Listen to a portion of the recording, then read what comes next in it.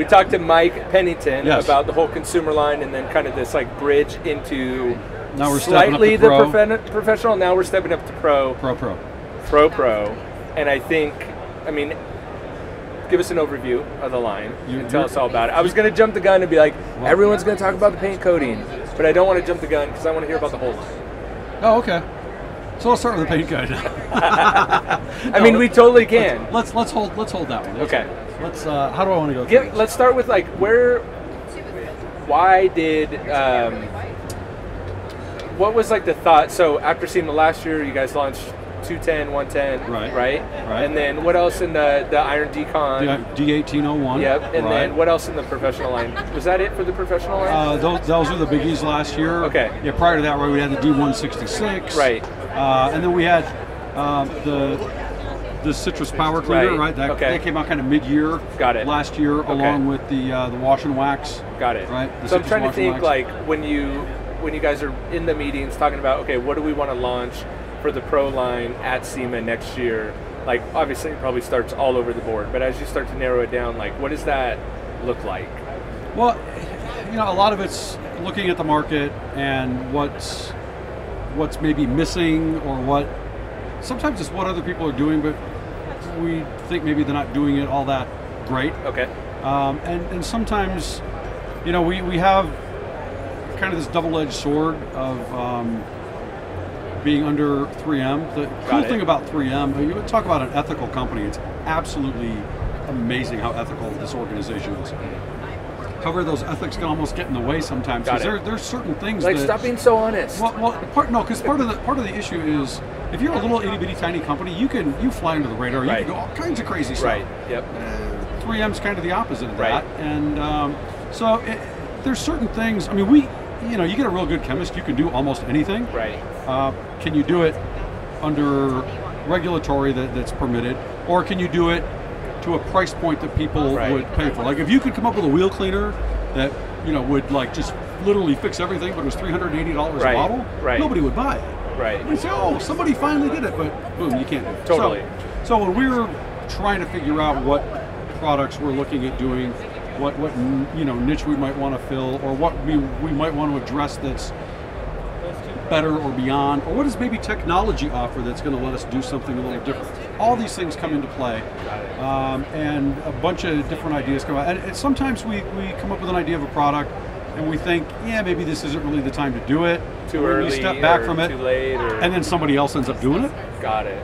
And then it fails miserably in the marketplace. Oh. And at first we're like, oh man, we missed it. And then 6 months later we're like, hey, good thing we didn't do it, right? Right. So sometimes it's a bit of a roll of the dice, whatever. But in the coating market, people have been begging us to come out with a coating for years. Which Meguiars has in other countries, correct? We have for quite a while, actually, in other countries. And coatings, really, when you look at the early development of them, it was really all about protection from acid rain, because in Asia, where coatings were developed, and especially you get into parts of China and India, and the air quality is so bad. Remember they used to do the smog alert days in LA? I don't remember, but... Because you're too young. Yeah. I don't remember either, because I didn't live there back then. I was still back in Michigan. But my mom tells me stories of that, where they literally couldn't go out. Yeah. Couldn't go out of the house. But they never had to turn on their headlights at 2 o'clock in the afternoon to see where they were going. That's how bad the air quality can be in parts of Asia, because industries just exploded and regulation virtually nil. Right. So it was all really about acid rain protection from that. That's where all this stuff basically all came to be. Now that coating's obviously just been going crazy in the U.S. market for the last 5-7 years. We also know there's a lot of claims, quite often made by the detailers, sorry to say, that are perhaps less than accurate. Maybe would you say it's the detailers, or would you say it's the brands, those smaller brands that you're talking about? Sometimes it's both, and I'm not slamming coatings, because we all know there's some. But maybe detailers get overzealous with what they want to overpromise. Well, and detailers aren't necessarily trained as business people. Totally. Right? Yep. I mean, you can be the best doctor, the best attorney, the best dentist, the best whatever, but you still have to be able to run a business, and there's a lot of layers and whatnot that goes in. Same thing with a detailer or a gardener or whatever. 100%. So Do they get a little overzealous? I think maybe that's probably a pretty good way to state it. And so Meguiars has a history of being really, really proud of what we put on the back label that says what the product will do. The product actually does it. Okay. Imagine that concept. So with a lot of the new products that Pennington talked to you about, and the other products I'm going to talk to you about here on the Pro side, we're all about the science and not the hype. Got it. Okay. So with the coating, we didn't want to play in this arena of, you know, your car's not going to get scratched, it's not going to get water spots, it's not going to get this, when we all know they still get the honey. Detailers today are interviewing their customers before applying a coating to make sure the customer is going to maintain the car properly. Okay, coatings have, I mean, are they thicker than wax? Are they more durable than wax? Will they protect better than wax? Sure they will. Right. Sure they will. But are they the be-all, end-all? Not necessarily. Right. No. So, are they really fun and easy to apply? But I don't know what you're talking about. Getting there. What if traditionally? What if we could provide a true SiO2 foundation ceramic coating that was about as easy to apply as a synthetic polymer wax? Yeah, it'd be amazing. That's amazing then. Got it. Okay, so the applicator that we have with this is a proprietary applicator. There's a moisture barrier behind that little fuzzy applicator face on there. So the foam's not soaking up half of your product. Right. Okay. It almost feels like a microfiber, but they tell me technically it's not.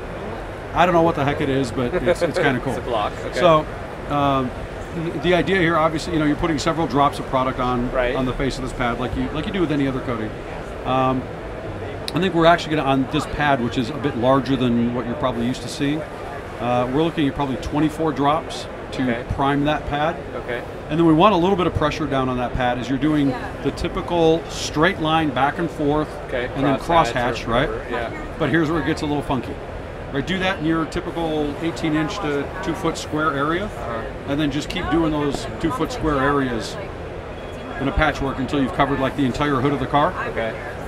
And then wipe it off? Or maybe do a fender after that and then wipe off the hood. And then do a door and then wipe off the fender. Got it, okay. High spots are basically a thing of the past. Got it, okay. You can, 15 minutes seems to be a really good amount of time to let it sit and do its kind of, you know, attachment to the paint, so to speak. A lot of other coatings on the market, right? If you wipe them off too early, you pretty much wipe everything away. That's going to be the same with 788. Okay. Got it. You don't want to, it's not a wipe on and immediately wipe off. Okay.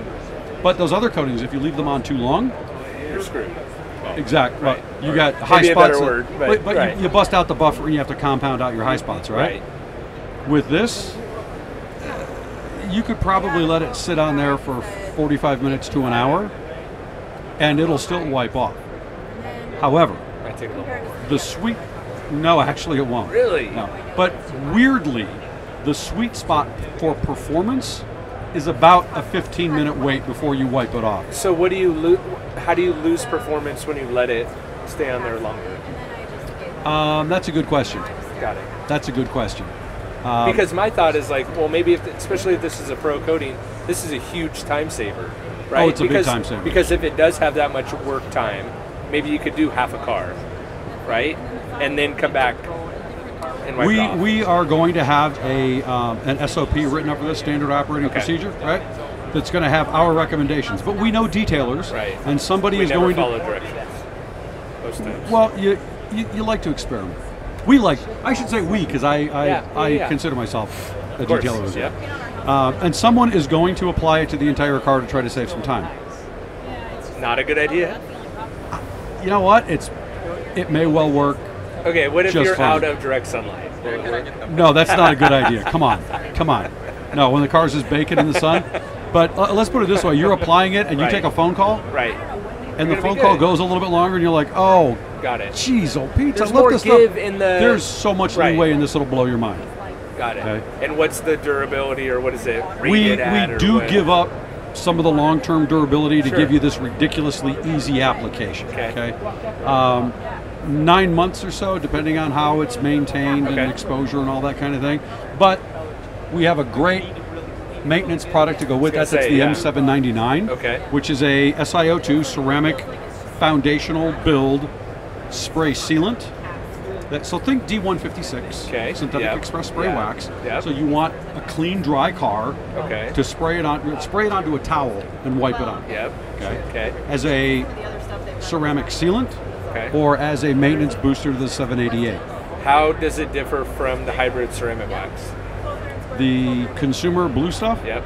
You don't spread it with water. You spread it with a towel and flip it and dry it.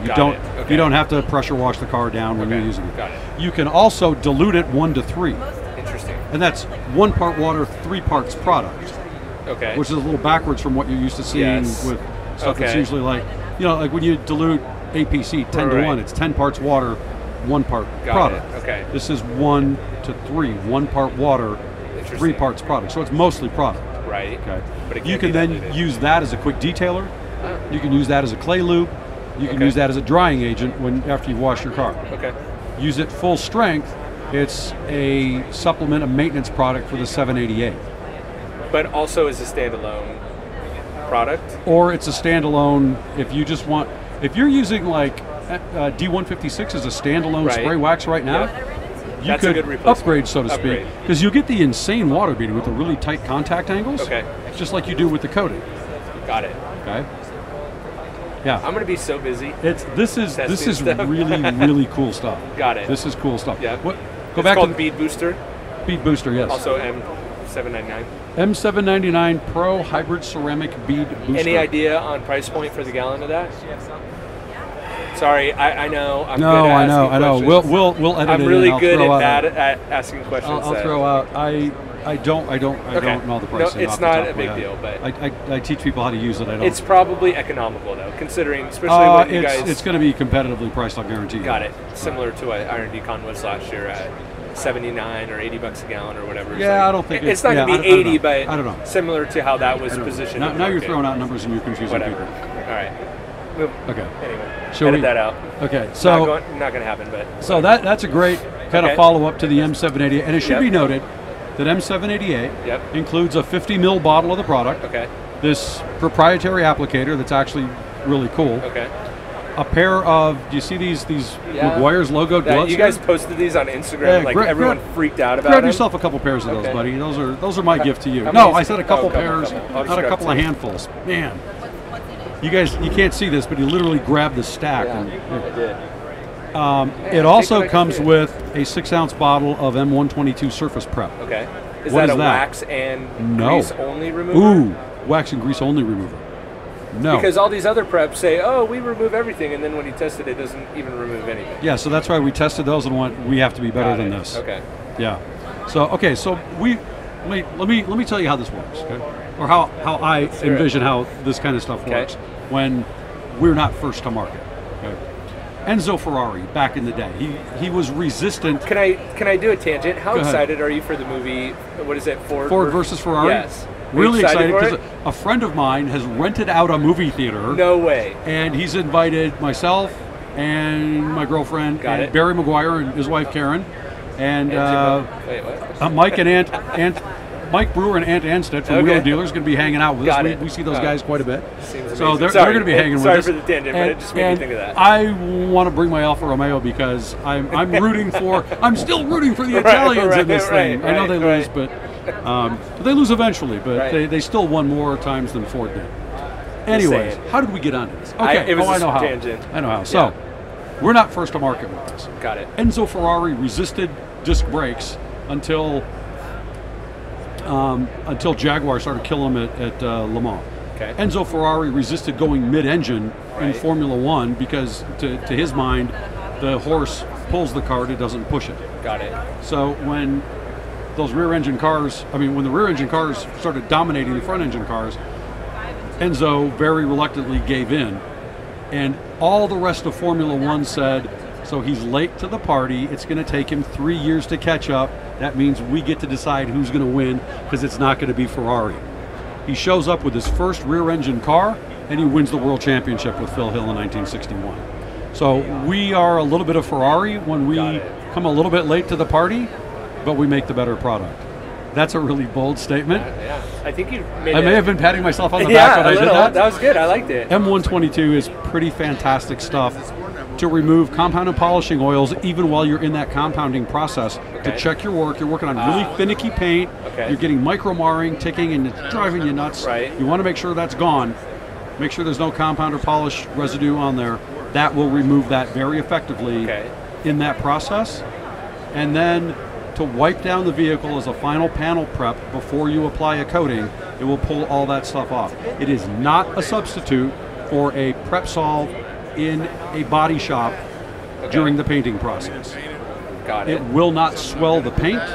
You can leave it on for a while without worrying about swelling the paint. Okay. It's an incredibly safe product. I'm not going to tell you what's in it because I want to keep my job. Right. But if you when you use it, you'll love it. Really easy wipe off. No streaking, no smearing. It's fantastic to use. If you're not going to compound and polish before putting down a coating, which who would ever do that? It's probably been done before. Right. But could you go from, like, if you don't know what's on the surface, can you use that before laying down the coating? I would do it, yeah. And if you've got wax that you put on your car 5-6 months ago, and we know the reality is there's hardly anything left, that'll take off the last. Got it. Okay, the last little bit. Yes. But it probably wouldn't break down like a bead booster or a hybrid ceramic. If you've wax. got a fresh coat of hybrid ceramic wax on there and you spray that on, no, that stuff's too durable. Got it. Yeah. Okay. On a fresh coat, it won't take it right off. Cool. Got it. So you got that. You want to do that before the paint. To touch on the coating real quick. Sure. That is going to be anyone can buy it. It's not going to be like restricted by territory or anything. You do not have to be a certified, trained. It's so easy to use. Got it. So it's going to be sold through, typical pro kind of channels, the online detailing supply places and Amazon and things like that. You will not find this at Walmart. But it will be on Amazon? It should be on Amazon. I'm pretty sure it's going to be on. Okay. If I've misspoken, I apologize. But no, that's great news. I'm pretty sure you'll be able to find it on Amazon. Easy to get. So the 122 by the gallon. I think this one I do know the price on $40 for the gallon. Did you talk about the price on the coating? The coating MSRP is $79.99. Got it. Okay. Yes. And that bottle will probably do. This bottle will do at least 2 coats on a full car. Got it. On a full size car. Yeah. Okay. Yeah. At least 2 coats, if not more. Yeah. And what's really nice is since it's so easy to apply, it's almost like a coating that you can repair. Got it. So if you end up with, you park next to a municipal sprinkler and it hits one side of the car, and oh my gosh, I've got a coating on the car, it's going to be a nightmare, it's going to be such a pain. It's no big deal to just touch it up. If you got swirls and scratches down one side because you parked next to the shrubbery at your friend's house, whatever, you can compound out that side of the car, reapply the coating, absolute piece of cake. You can have your kid reapply the coating, it's so easy to apply. So obviously this wouldn't be recommended and it's not endorsed to do it this way. Could you do it outside? Carport? Yeah, if it's not a windy day and really dusty, but you're going to have that dust mitigation, that dust control. You're always going to have. I mean, I wouldn't even apply good carnauba wax in a windy, dusty environment. No, yeah. That makes sense. So you knew your question was. Well, I wasn't thinking worst case. I wasn't thinking like tornado outside or the Santa Anas, right? But I was thinking like the average person live in an apartment, have a carport, want to put a coating on their car. I know it's not ideal, but if the day's pretty decent, if it's a nice weather day and there's no wind and it's not a dusty environment, you can probably get away with it. But not ideal. There's so many caveats in there, and it's a judgment call. It's a judgment. Somebody might look at it and go, yeah, this is fine, and somebody else is like, you're a lunatic for even thinking about it. Jimbo? I always need to clarify stuff like that because it's like the ultimate all-wheel cleaner. I got hounded because it couldn't be used on paint. People said it couldn't be, and then I had to verify with you last year. You were like, it's not ideal, but it's fine. It works. But that one was not ideal because of its delivery system and its consistency. True. Okay, where are we here? Because we keep sealant. So we talked about the bead booster, we talked about the coating, surface prep, and then the sealant. And the sealant. Okay, so M27 Pro Hybrid Ceramic Sealant. Why are you looking at it like, Because that's such a long name. No, I'll tell you what this stuff is. Again, SiO2 ceramic base. Okay. We're not just adding SiO2 into something as an ingredient to say there's SiO2. This is the building block. It's the foundation upon which the entire product is built. Okay. You know that SiO2 can be found in food items. Right. Yeah. Have you ever read Yeah. the ingredients Silica or on whatever. non-dairy coffee creamer? Silicon dioxide. Yep. It's used as an anti-caking agent. Got If it. you've got powdered spices at home, you're eating SiO2. It can be an incredibly Well, safe. isn't silicone dioxide one of the most like used ingredients It's like one of the most. in the world? It's one of the most common substances found on Right. Earth. Most Got it. commonly in quartz and beach sand. Got it. Right? So you can do an awful lot with it. By the way, if you take silicon dioxide and you melt it and you pour it out onto a flat surface and you flash cool it, you know what you get? Glass. Glass. That's right. And glass is naturally hydrophilic. Right. So why is all this SiO2 stuff hydrophobic? All the other stuff added to it, right? Thank you. It's the building block that lets us do really cool stuff Got it. because of how that foundation behaves. Which is maybe okay. And that foundation gives you a lot more attachment points to the paint so that it holds onto the paint more Right. tenaciously. It's resistant to like an exfoliating rub. It doesn't abrade off as easily Okay. as polymer sealants do. And it tends to lay down, especially with a coating, it lays down a lot thicker than Right. a wax does. Got it. If it holds onto the paint better, there's more of it, and it's more resistant to abrasion. Of course, it lasts longer. Right. I just had like an epiphany as you were talking. Thank you. Because I'm like, because in my torture test, right? Yeah. Like the first thing to go is always the hydrophobic properties. Yeah. Usually in any Yeah. product, right? But then the products that last the longest always sheet forever. Mm-hmm. So it makes sense if it's the building block or the foundational product, Right. that's what's going to be holding on last. Right. Is its natural characteristic And- of the product, And right? the surface tension can change over time, Right. and you can still have product on the paint. Right. 100%. Yeah. Right. Right.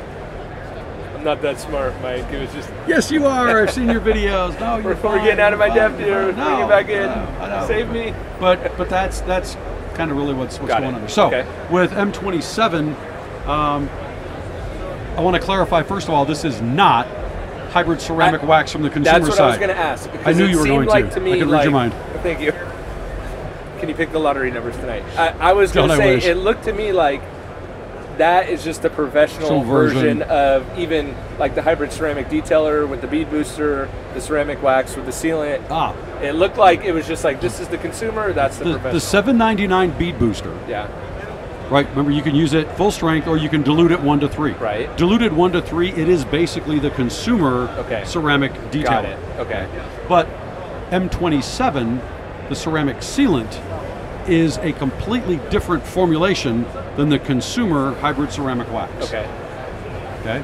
Everybody listening heard that Yes. and understood it. Yes. Okay? I'll timestamp it. The consumer Do ceramic detailer is essentially the $7.99 bead booster diluted 1 to 3. I. Got it.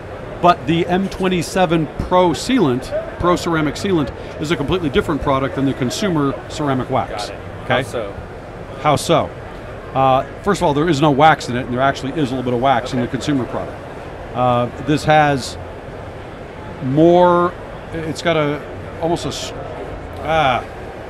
trying to figure out what parts, but I can tell you what parts will cost me my job. sure, yeah.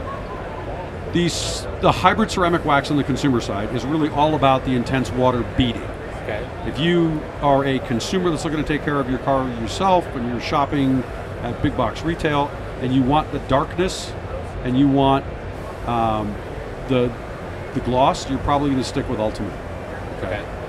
In the pro space, this product is about darkening and gloss, and it's When you say It's like- darkening, do you mean any filling? no, Okay. it will. I didn't mean that in a bad way, by the no, way. I know what you mean. I know what you mean. The darkening is pretty spectacular, but the gloss is off the charts. Okay. I applied this to one of my cars. It's just like weekend use, so the paint's yeah. like darn near perfect. Your I used TDI? the- Your TDI? No, that's my daily driver. Oh. That's my Crossfire those. Roadster. I know, I Okay. love that too, but that's not a weekend toy.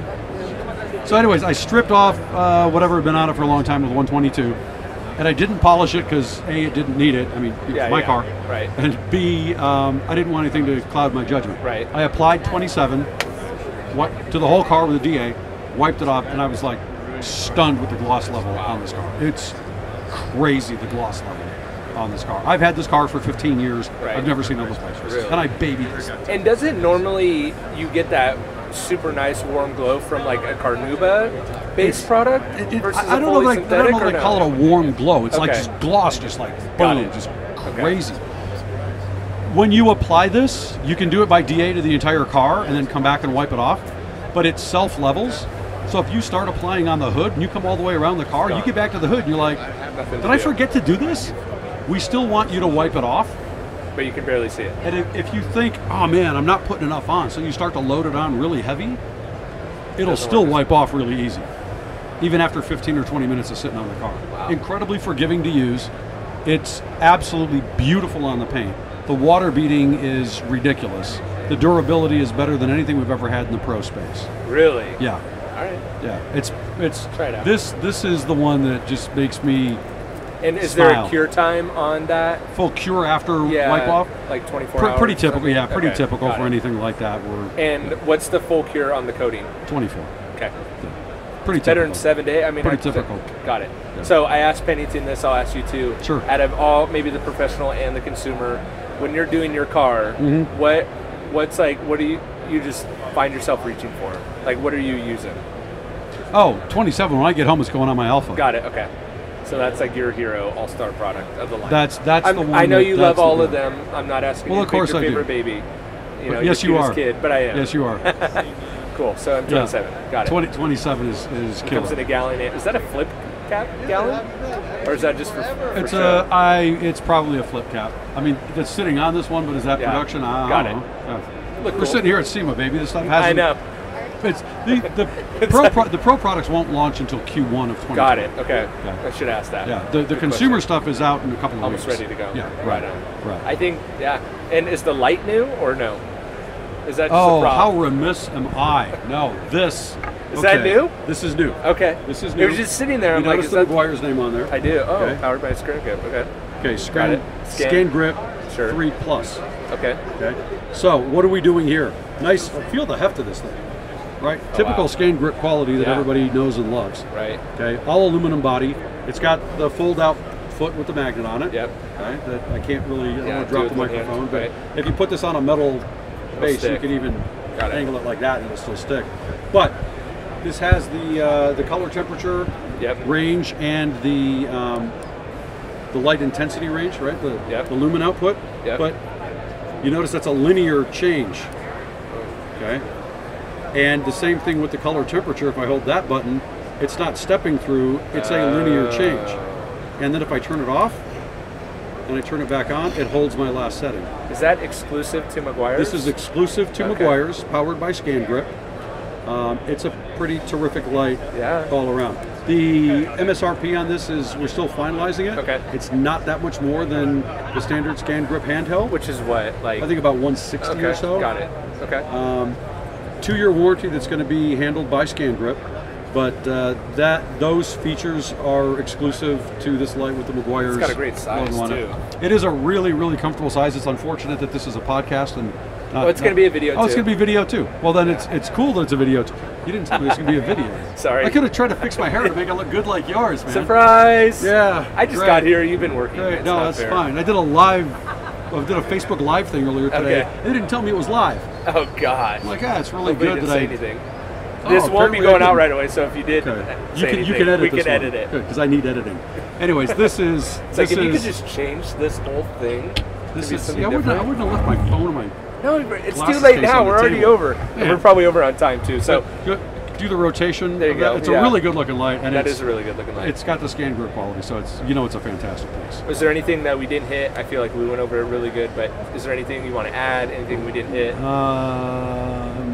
No, Mike covered all of that. Mike covered all this. I don't think we missed anything here. No, I think we're good. Awesome. Thank you for your time. M27 's so good. I feel like I should just drop the mic and walk out. Right, like just get M27. Just get M27. And you'll be good. Okay. You'll be good to go. Thanks, Mike. I appreciate Thanks, it. Jimbo. Likewise, man.